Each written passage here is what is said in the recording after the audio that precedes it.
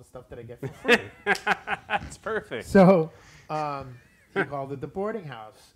So one of the first times I ever met Bialis, and this is really funny, he, because Alibaba grew up in San Clemente, and he knew Matt from back when he was just doing Mayhem as like a backyard board thing. We ended up painting the side of the boarding house, he and I, for like a case of beer. That's the first time I ever met Matt Bialis. It was amazing. And then many other stories after that too, like Sublime days that we met and all that stuff. That's why I actually met Sublime. Wow. Because we did an interview with Sublime for the magazine, and I went and just, because I was a big fan then, they were just a backyard band.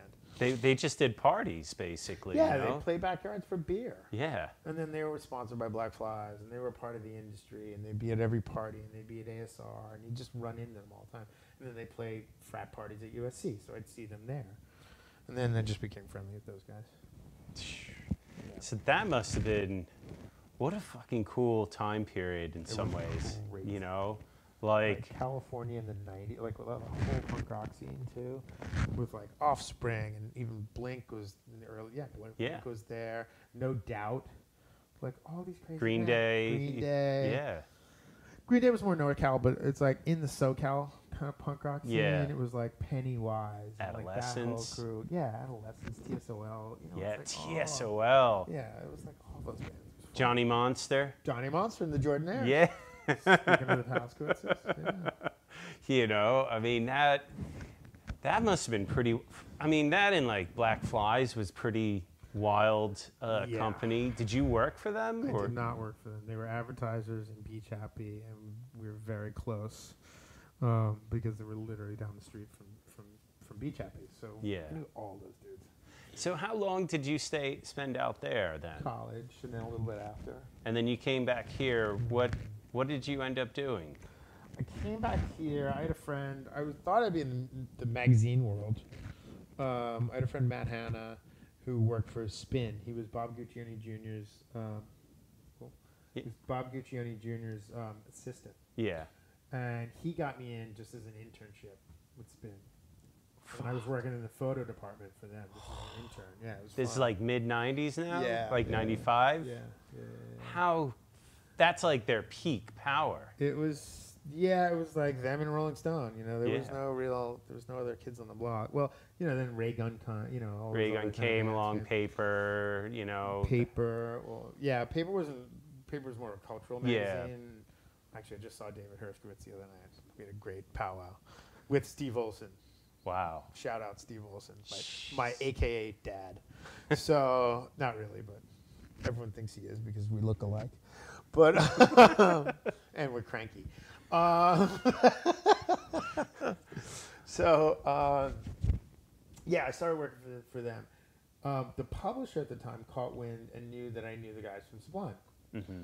And at that time, they were sponsoring this thing called the Warped Tour. Yes. And they were one of the first sponsors.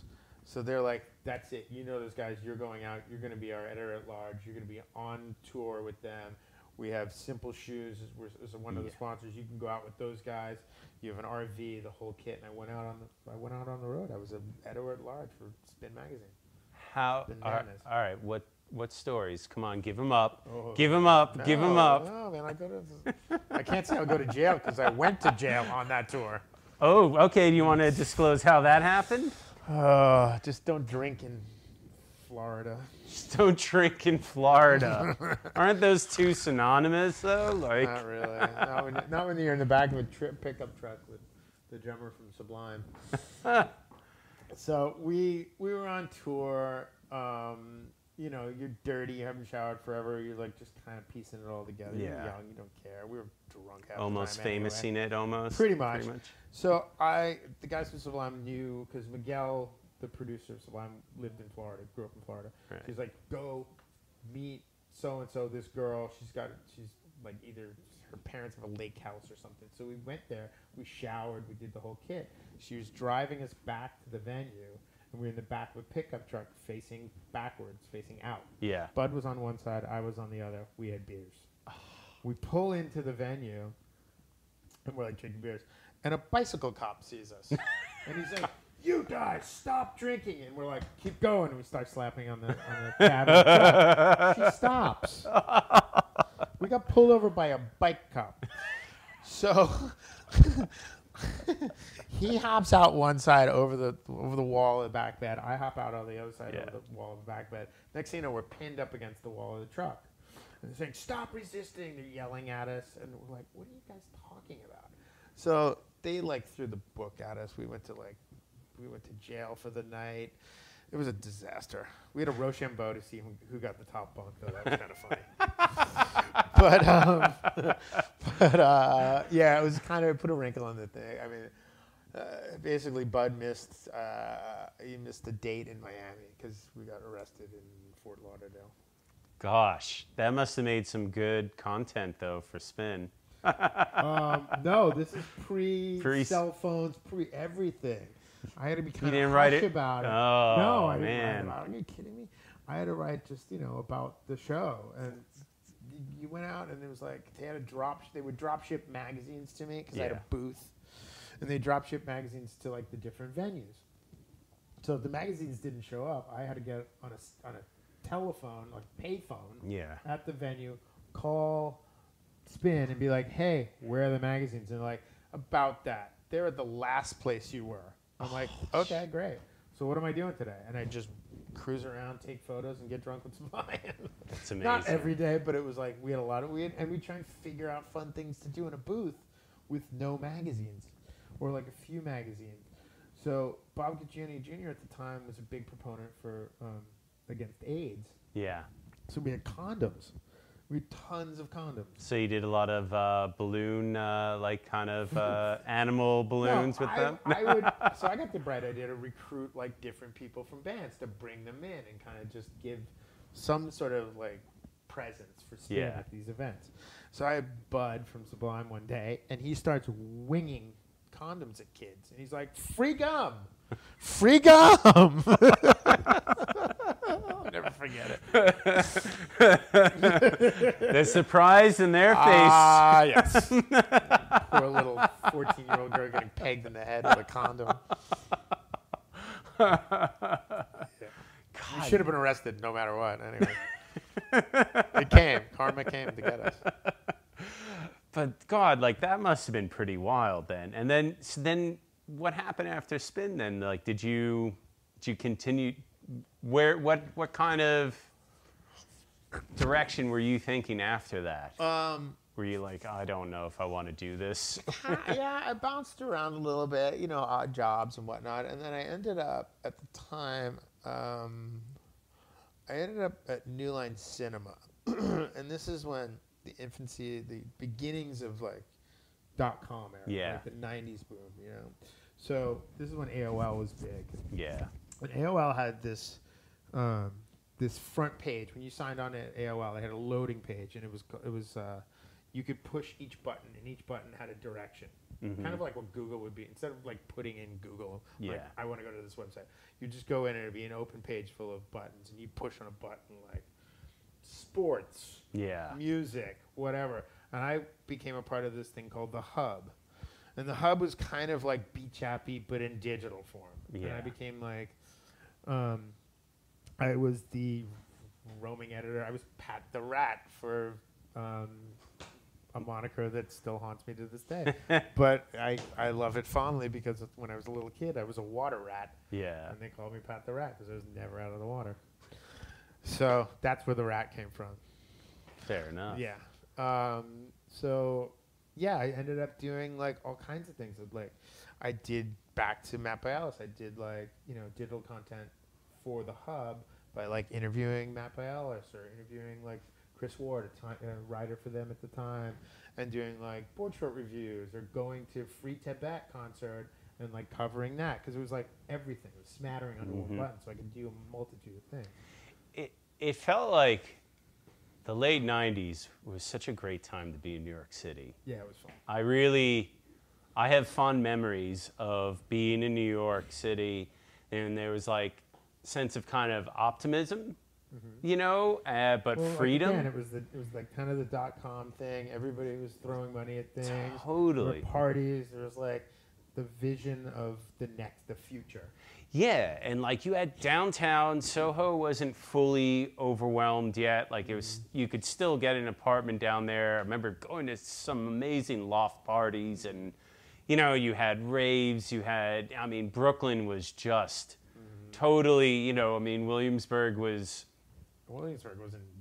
It was today. no, Yeah. it was fucking rad. Like just warehouse parties all the time. Like it felt like there was a lot to discover, you know? Oh yeah. But like even the Lower East Side, there was tons of bands, and there was like bars, and if you Kim's Video. Kim's Video, like Save the Robots, talking about like fun bars that are gone, or clubs that are gone. But yeah, there were so many bar venues down on Avenue A at the time, like Brownies, and then there was like the Continental. And then there was, CBGB's obviously, and there was all these clubs that had venues, and it wasn't like you had to have a venue, you had to have a license to be, a cabaret license. It was just no holds barred. You're like, cool, there's a band tonight. Or so-and-so's playing here, and then you go there, and then be like, oh, so-and-so's playing over here. Let's go check them out. It was fun. It was great. And then you started Epstein's. And then I started Epstein's. How did that come about? The beginning of the end. No. The beginning of the end? No, I make the joke now. It's like, it's one of those things I wanted to do before I died, and it nearly killed me. Why? It's just, the bars are tough, man. Bars are like long hours, and you're always coming up with things to get people in the door. And, until it gets traction and gains momentum, it's a haul. It's hard to kind of get things off the ground. Yeah. Yeah, it is. So I struggled for a couple of years with that, and then it just kind of caught on, and then it became, a skate hangout. Yeah. And then and through my surf industry connections, anybody who would come through New York would stop in and go there.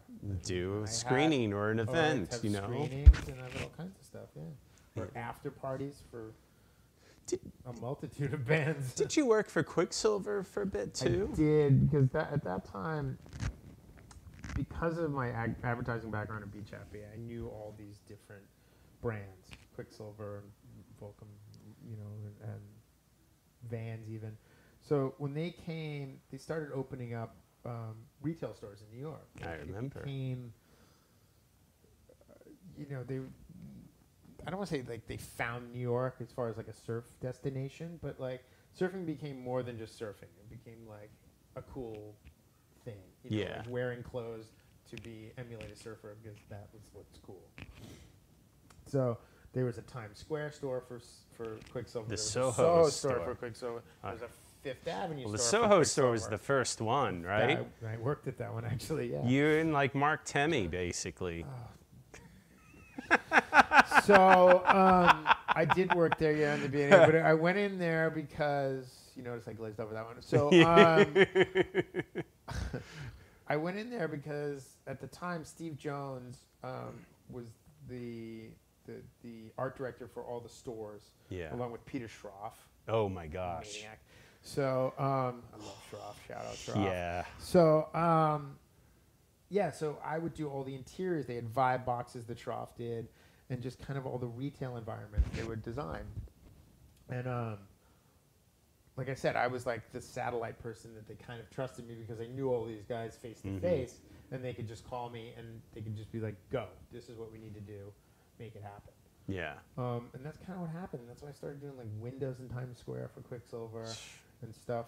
And then they did the DC store, and then friends bounce around among surf brands. So then my friends at Volcom, and knew those guys, and that's when all of this vinyl stuff started, because I started doing all the windows and tearing down the vinyl. Sorry, this is before Epstein. I was, at the time, I went back. I've been in and out of the like an art career, and I was working for Tom Sach at the time. So I know this is crazy. So I was working for Tom at the time, and this guy Conlon. And Conlon was amazing. He did these like steamer cases that opened up and became these worlds. So I had these two great art mentors, and I was also like keeping my foot in the surf world by like doing windows for Quiksilver. Yeah. And, like, they would pay me, and I could get board shorts and wetsuits and all that stuff. You know, all the things you want. You know. Of course. So that's what kept that going. And then after a while, I was like, all right, I'm just juggling.